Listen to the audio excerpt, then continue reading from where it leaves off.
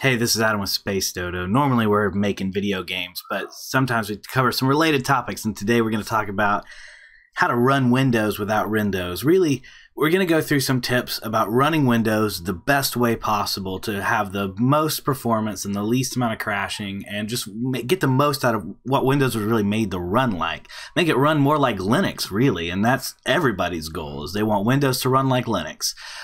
This is how to do it. Now, first off, a lot of my tips will not leave you with nothing but a command prompt to work with. But if you're not scared of this, stick around to the end and I'll tell you how to run Windows just out of a command prompt. It's easier than you think, and guess what? It doesn't stop you from doing anything.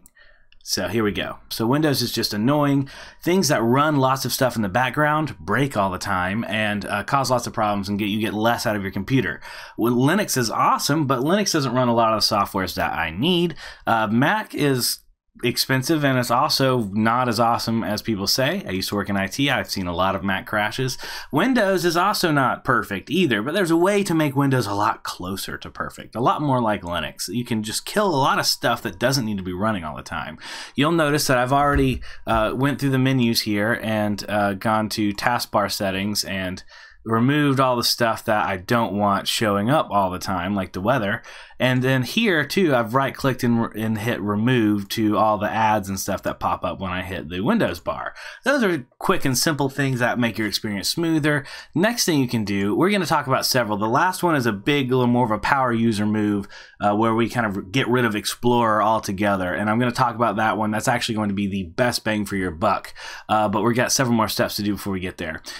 So if you go to your startup, you can see there's a lot of programs that want to start up every single time your computer starts.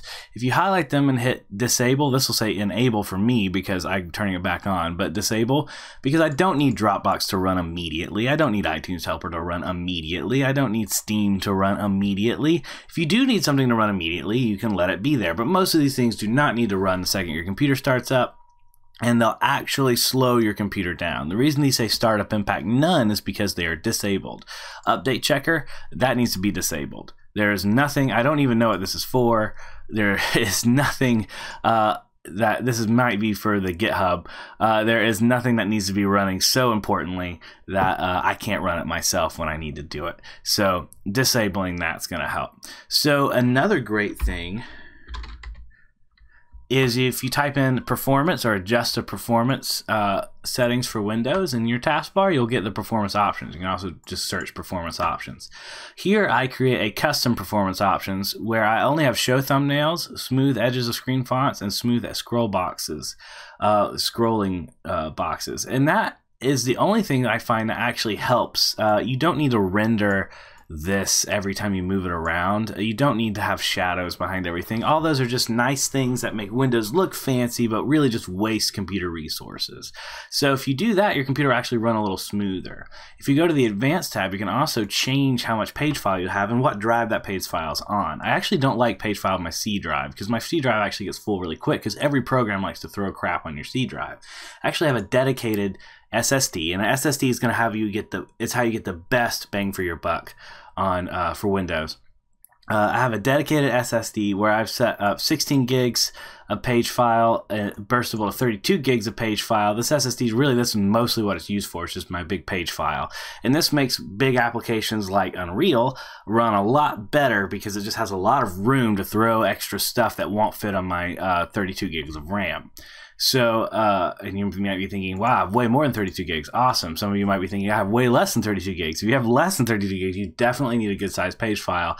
A dedicated drive is the best way to go, but having a good sized page file in general, that's not on a drive that's constantly filling up is better. Now, another note too, Windows is constantly running off C. So running programs off other drives and running your page file off another drive will actually help increase your computer's performance a lot because your drive is constantly reading and writing to your C drive. Your C drive is busy. So using things not on your C drive is a great way to have your computer be able to not fight for what's going to get access next on your drive. That'll speed your computer up a lot, or it'll slow your computer down a lot if you're just using one drive for everything. Having multiple drives is a great next performance boost. So we've ran through a whole lot of tips. There's two more. if you open up services for Windows, you just type in services and open it up, you'll see that there's a lot of services and a lot of them are running automatically. Something I haven't done yet, but I need to go do is just decide what of these I don't want running all the time. And you can actually set it up to where you disable these services. And if you find out that there's a lot you're constantly turning off, you can even like automate a task to go disable these services every time you start up. But a lot of these things are helpful, but a lot of these things are not. If you disable it and nothing breaks, probably didn't need to run it. I would stay away from things that say anything that sounds like a networking term, because that's got a lot of, this is called your networking stack. There's a lot of stuff that goes on in the background. But there's a lot of things, if you see it like Xbox Live gaming service, this isn't running for me right now, but if this is running for you and you're not using Xbox Live, you don't need this running. It's just wasting computer services. It's one more thing that could cause a crash. So that is all the simple tips. Now this one requires you to have a different ethos about life.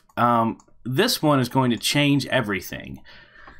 So this is the command prompt, and I have a whole tutorial about the basics of how to use this. I highly recommend checking it out. Super awesome, super helpful. What if you didn't run Explorer at all? What if you just ran the command prompt right from the beginning? That actually will help a lot, because the Explorer actually has a high overhead as a shell for Windows. And so if you change the shell to the command prompt, you can still use Windows normally, right? You can still start programs from the command prompt and see graphical rendering.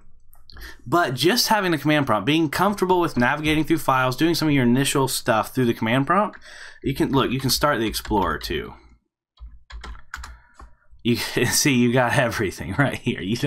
What else do you need? But I have more explanation about how to use the command prompt too, but it's not as scary as it sounds. So that being said, if you navigate to HKey local key machine, software, Microsoft, and then Windows NT, it's going to be a lot of navigating.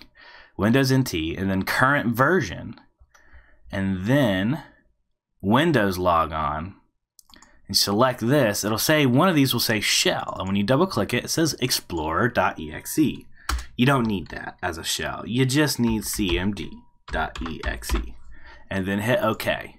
Now I'm going to reboot the computer, and we're not going to have this down here anymore. And it's going to be a change for you, but you'll actually realize Windows just runs better this way. It's really the way Windows was designed to run, without all the fancy stuff behind it. So let's get going. I'm going to restart my computer and I'll be right back. Hey, welcome back to the big black nothingness that is the command prompt. So I'm a little rusty on using it, but I'm excited to get back to it. You can still use Windows normally. Common things like Chrome actually have a quick startup. So we got to actually spell it right. Start Chrome, and then boom, here's Google Chrome. So you still have like Windows running perfectly. Now, one thing, when you look at your directories, like I said, it's not a tutorial. I have a tutorial about this I'm linking. You can put a folder right here and call it shortcuts. There we go. Now shortcuts exist. I'm a little rusty. So MK, I think, is Linux. I can't remember. So here's what we're going to do. Let's just start Explorer. And then look, now when we go to C drive, here's shortcuts. What you can do is find any program that you launch regularly that doesn't have, so like you can't just type in OBS start. That's just not going to work because it's not like a quick linked file, a quick linked exe. What you can do, all your exes, instead of navigating to them and hitting start, you can just, the common ones you do, create your own little shortcuts here. And this is really what shortcuts are for. So for example, if I go to C program files,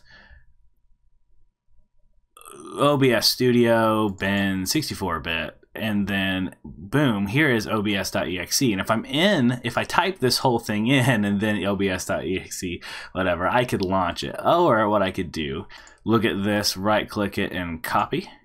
And then this is called obs.64.exe. And then we're going to go back here to the shortcuts and then hit new and then shortcut.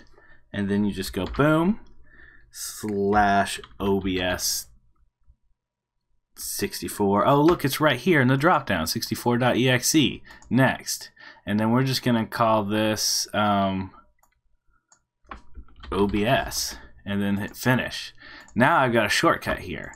So now if I just cd shortcuts and tab complete, then I can just type in OBS and then boom, it tries to run OBS, but I'm already running OBS, so I can't run it again. But there you go. That's how to use Windows. It just you're good now. You can do whatever you want. Once you get your programs going, you don't need all that fancy stuff running in the background all the time. Once you get your program launched, it's launched. There you go. So, welcome to the future, where things are actually simpler. If this video helped you out, please like it. If you are interested in, like me, talking about creating video games and other similar projects like this one, but mostly video games, check out my channel. Thanks for watching. See you next time.